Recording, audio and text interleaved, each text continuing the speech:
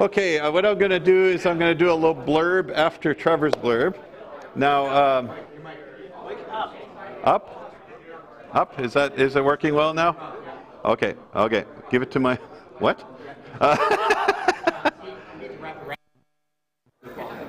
Yeah, okay, is that better? There we go, there we go. There we go. It's holding, it's holding. So, yeah, I'm going to do a little blurb after Trevor's blurb.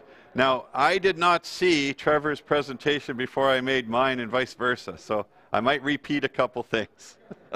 I noticed there was some overlap, but of course he got to go first, so now, yeah, anyway. So I was going to focus primarily on the 1222. Is the speaker still working over there? Okay, okay, I just don't hear myself.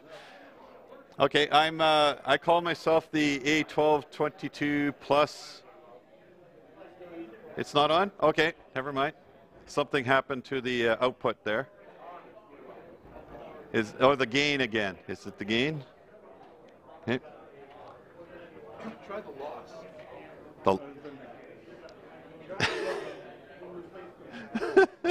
Such a helpful group. Such a helpful group. Looping that around your ear. Right. Yeah, yeah, yeah. No, the right ear. You're not looped around. Oh, this one?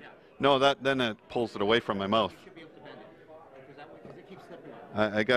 I got a wide head. It doesn't reach. Ginormous cranium. Yeah. See, doesn't work. That's why I'm doing it. It works like this. Oh, this is causing it?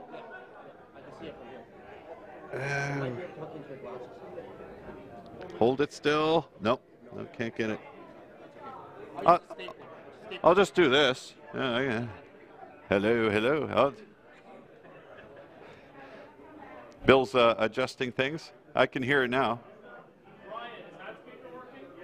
Is that speaker working on the... Interesting. Interesting. We got a bit of audio fun. Oh, a cable that's not plugged in. That could be the cable we removed.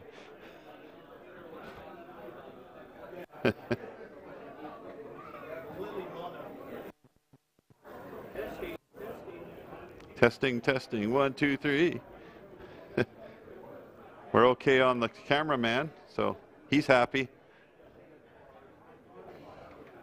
So ironically, those streaming are hearing better audio than we are. Oh, okay, the stream works. That's good. We just have a other speaker not working problem.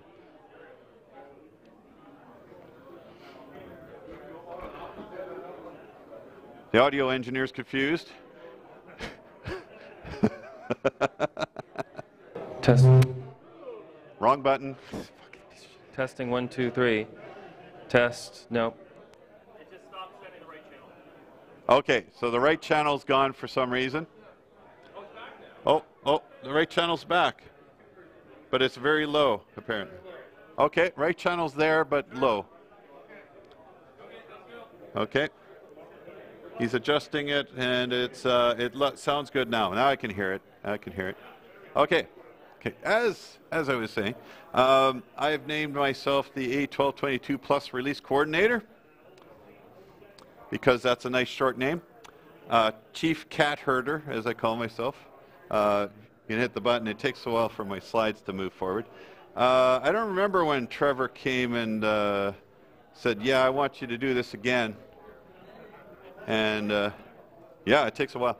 And it was I don't know what my fee was. It was pretty high though. And I'm not going to do this again for cheap, okay? So the fee doubles. I think it doubled it or it tripled it. Yeah. So what's that? Now I have a consultant that I got last night, and I got to pay the consultant. So you understand? Yeah. I'm going to have to raise my fee again. Not to mention, as you probably saw for Trevor's blurb, there seems to be a lot of companies involved now, right? It used to be easy. You go to one place, you order your board, you get it, right? Well, I got confused too. I was going to do a map, but I thought, no, who owns what, where, who, what? Anyway, I did this in alphabetical order. There's AAA wins, so they're at the top. This is like AAA towing. AQ Systems are involved, AQ Technologies involved, Amidia Computer France, Amiga Kit, and Hyperion Entertainment. So all these corporations together give us the 1222. That's how much fun this is to keep track of. Okay.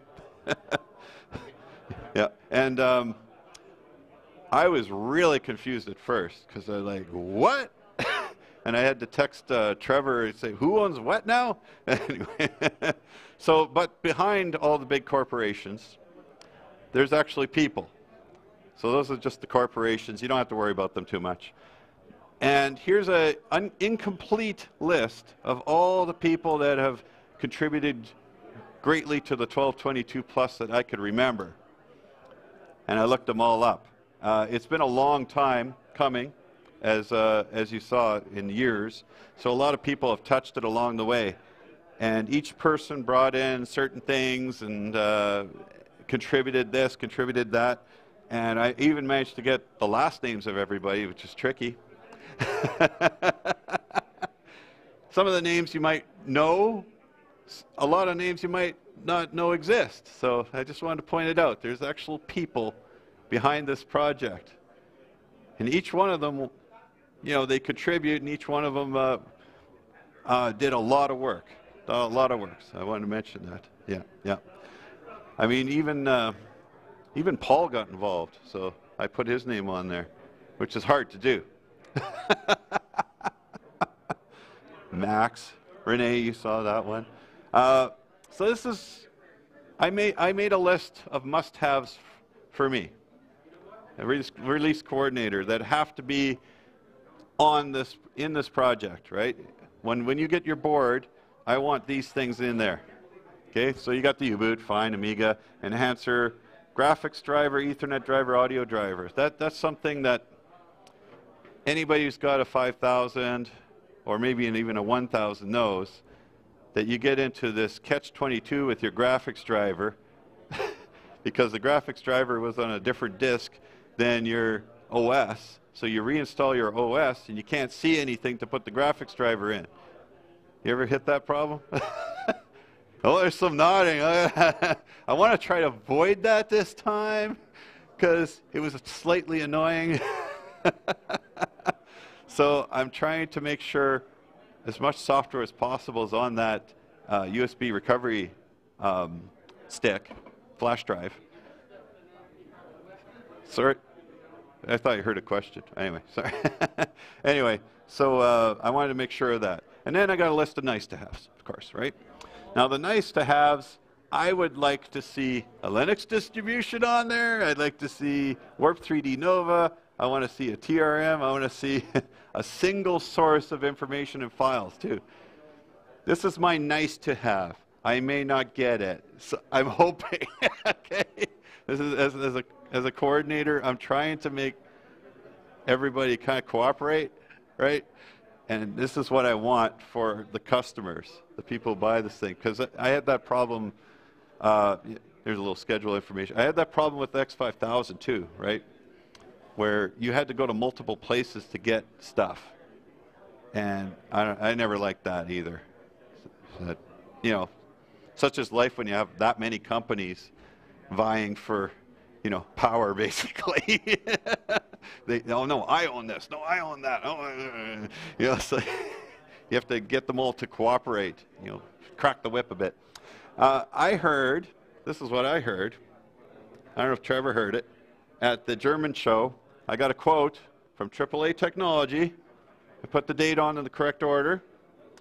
Notice. Has begun nearly 2 months ago. We should have received our first stock. Blah, blah, blah, blah, blah. Taking pre-orders now. So that's what I heard at the German show. So I wanted to repeat that here. That's a quote from AAA Technology, whoever was representing them at the time. Yeah. Oh, I read it on the internet.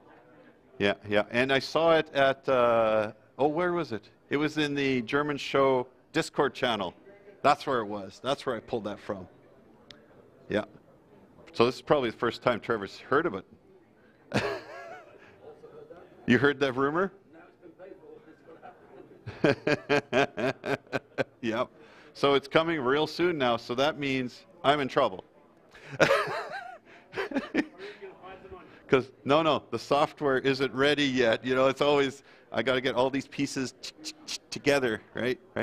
And I also wanted to mention, everything here is not final.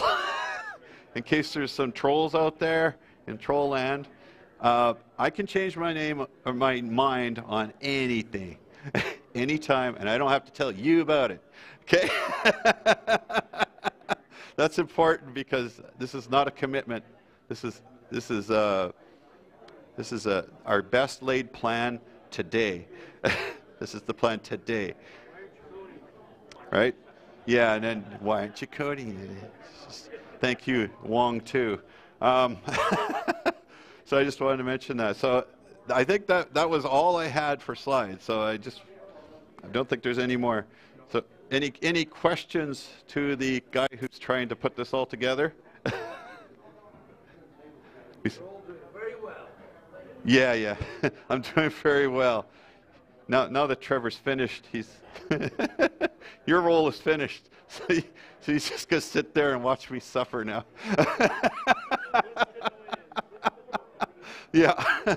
No. So if anything goes wrong from the time he wrote the check, it's my fault.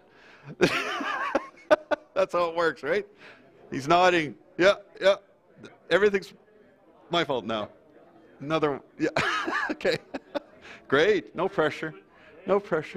You know, I don't even have a board. I don't have a 1.3 version board yet. I don't have a board myself, so That's the other part where you're going. I don't really need one yet, sort of. But anyway, it'd be nice to have, just to finalize things. What we did, or what Trevor helped do, was send the board to AAA first, and I made sure that happened too. I was kind of in the background, making sure they got a board first, so they can load up that USB flash drive with all the stuff and make sure it works. So that was #1 priority. And just to let you know, the very first board they got, they had the wrong U-boot. It's like, oh, this is going smoothly. So we resolved that. It's okay. But you can imagine the bumps, right? Like the very first thing that could go wrong did go wrong.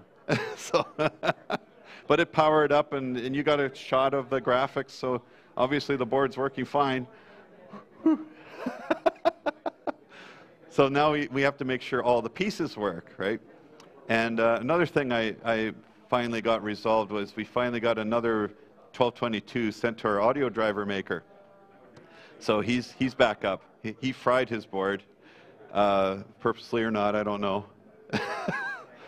And the guy tried to fix it himself, right? So he thought, I'm technically good at this stuff. I could fix it too. Well, these boards, surface mount, multi-layer, he pulled off a layer trying to solder it on there, right? Do not try to fix your own boards. You need very specialized equipment and a lot of experience. I mean, even I was tempted to try my old one, because it's very, very sensitive to heat, these boards, because a lot of parts, a lot of density. Not a good idea to try to fix them yourself. And I was just talking to Matthew over there, Lehman, and I said, okay, how do we get these things fixed, right? Well, the current only place in the world that can get fixed right now is Amiga Kit in Wales. So just to let you know, they're the only ones who can actually fix them the correct way right now, today. Going to talk to the AAA guys, see if they can maybe help. Not sure. We'll see. But, you know, when things do go wrong, and so they always do somewhere, how do you get your board fixed? So that's a little bit of a gotcha, but it's no different than the 5000. The 5000 is also only repairable there, and and all the 1000 as well. Actually, I think the 1000 too. So they're the ones with the skills to pull it off. Yeah. So I just cover that angle. Any other angles I'm missing besides the when and how to get it fixed? And I don't know. I know nothing about shipping. Don't ask me about shipping. I'm not involved in pricing. That's their decision. No question. Why am I not coding? Yes. Don't worry, the kernel's nice and stable in 1222. It is. It's nice and stable. Yep.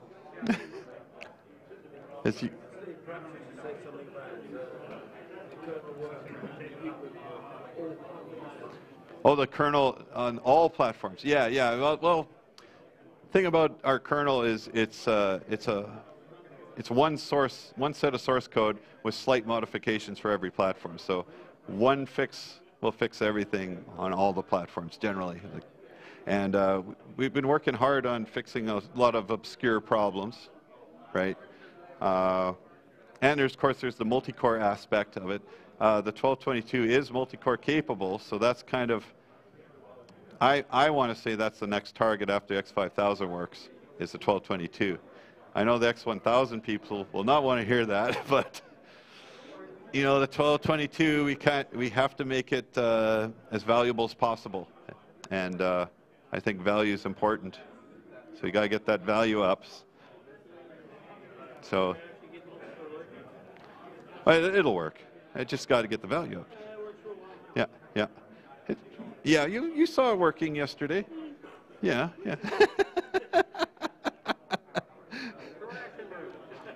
Any other questions? No? Okay. Well, thank you very much.